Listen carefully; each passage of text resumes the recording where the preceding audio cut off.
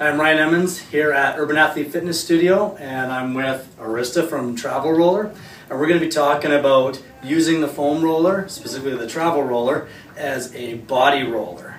Okay, and we're going to use the roll release technique that we've demonstrated in the Foam Roller Techniques app.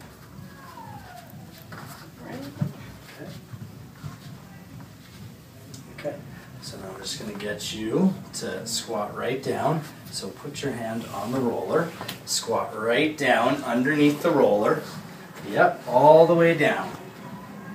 All the way down. So get right under. Oh, the traps. Yes, okay. some traps. Okay, now How do you get like my legs? step away. Step away. Yep. No, I don't Oh, have to be confident with it. Okay, now I want you to add just a little bit of a pull, and I want you to point your toes away toward the other wall. Yep. And now all you're going to do is just spring lightly with the knees. Good. Oh yeah. There we go.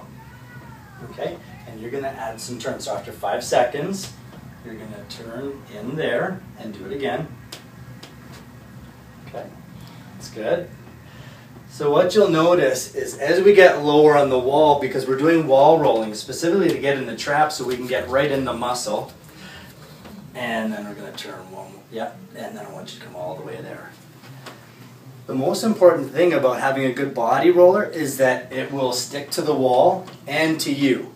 Because if you were to slip at all, it can create an injury, and that's what we're trying to avoid or we're trying to make better. So what we're doing is we're working on the traps here, and it's sticking well to the wall. It's not going to slip at all so that we can stay consistent on the muscle. Alright, that feels nice and deep. Good. It should be. Keep going. Yeah, just come back this way toward me just a little. Okay. That's good. All right. And that's good. So we got great release because it was deep enough on the trap and we didn't slip anywhere. So a successful roll. Awesome. As it sticks to the wall, we just don't risk any falling, right? So when people are doing deeper work, and when people start, they might start higher up, but as they're getting lower, and you're going to have to trust your footing, the only thing holding you up is the travel roller. So if it's going to slip at all, right, some bad things can happen. Someone might fall. So as I get lower, and I'm getting on this trap, and I want it to be firm because people have tight traps, and then we're working on it. If I'm not trusting this roller, or if it's going to slip, right, you're not going to get great results, and the risk of injury will happen.